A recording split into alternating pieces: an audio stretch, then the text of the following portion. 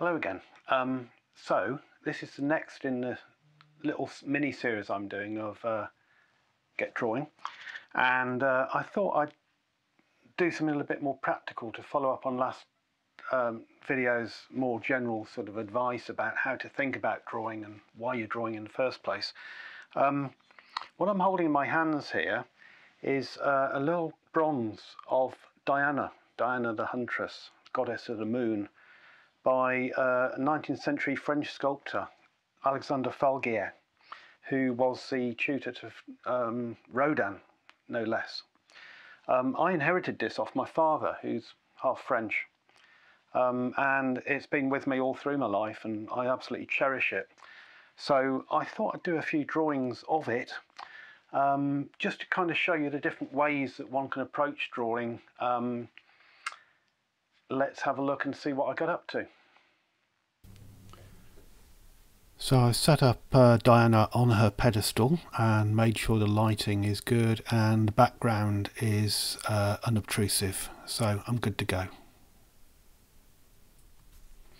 So here are the tools that I'm going to be using. I'm going to start off with the Uniball waterproof rollerball, talk about that in a minute.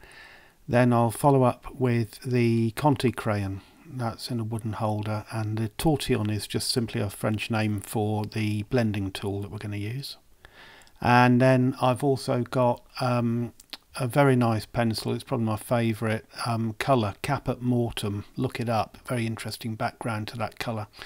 And this is made by Faber-Castell. It gives a beautiful soft line. That comes up third. There'll be links in the descriptions as to where you can buy these, certainly if you're UK based, but you can get them internationally, no problem. So here I'm going to attempt a crisp line drawing with no tone at all. What I'm thinking about here is purely contour and interval. So what I mean by interval, there are little gaps between each line that actually, by breaking them up, you kind of suggest volume. You'll see that around where the shoulder, the left shoulder, is meeting the jaw. The lines don't join up there. Yeah. So with this style of drawing, it's what you leave out, and it's those little intervals that actually help to describe volume just by line. I'm not particularly happy with how I did the lower eyelids here, but you have to commit. You have to go in, and you get the drawing that results.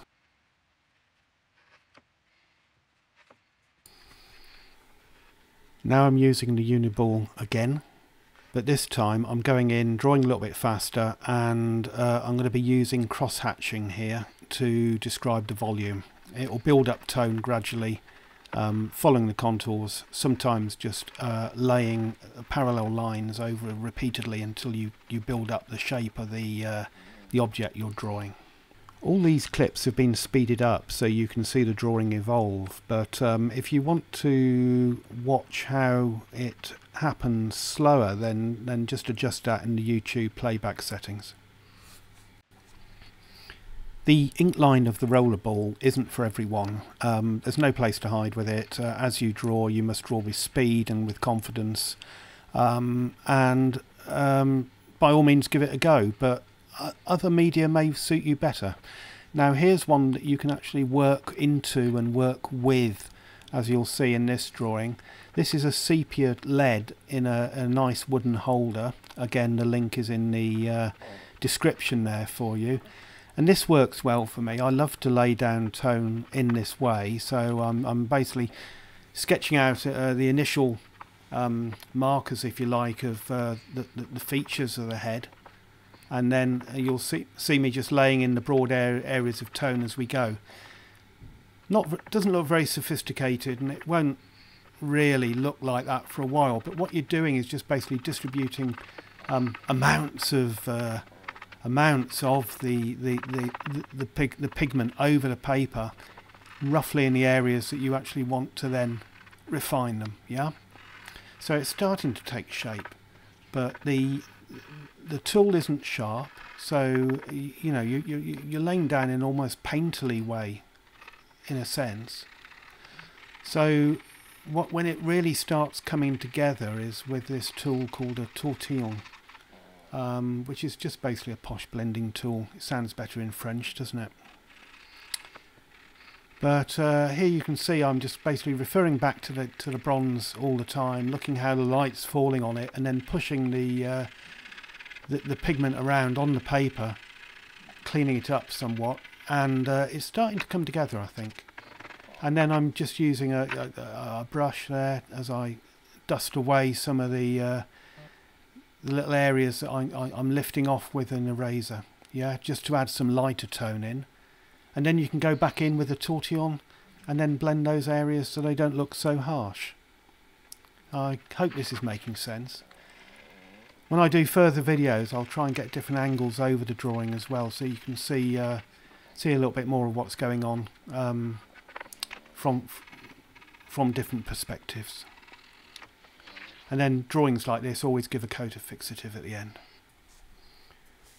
So from the severity of the rollerball, the ink line, and then the almost painterliness of the Conte, there's a happy medium here, if you forgive the pun, of this pencil, one of my favourites, from Faber-Castell, which is an oil-based pencil, and the colour of this pigment I'm using is called caput mortum, and as I mentioned, it's got a long and quite sinister history to it. When you've got an idle minute, look it up on the web, very interesting. But it's a beautiful colour to use. I use it in oil paint as well for various colour mixing effects. It's beautiful. So here, I say it's a happy medium because what you're seeing evolve here is a sort of combination of the two skills I was using with the rollerball and with the wooden lead holder.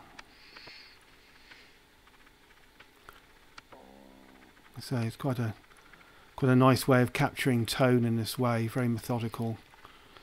Nice peaceful sort of process of laying down tone and building it up gradually.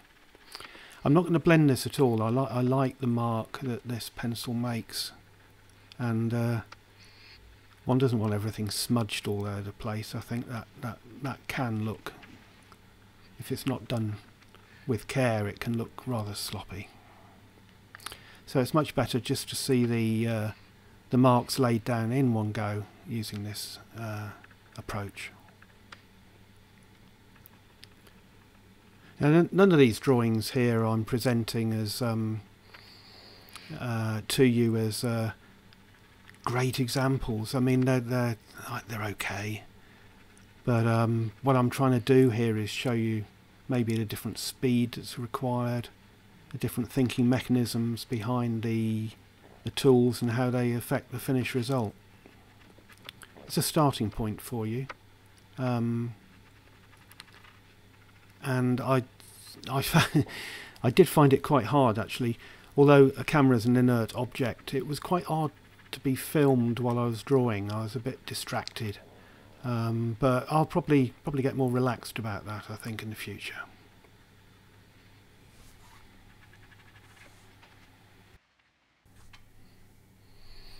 So here are all four final drawings, the rollerball on the left and the hatched rollerball drawing. Then third along there is the Conte crayon in the lead holder, and then last but not least the oil-based pencil, the caput mortum coloured drawing there. So I hope this helps. I hope this inspires you to go off and do your own drawing and you know, crack on and experiment. I'd love to see what happens if I do a few more drawings from Diana here. She's looked down on me in the studio for many a decade, and I think it's about time I acknowledged her.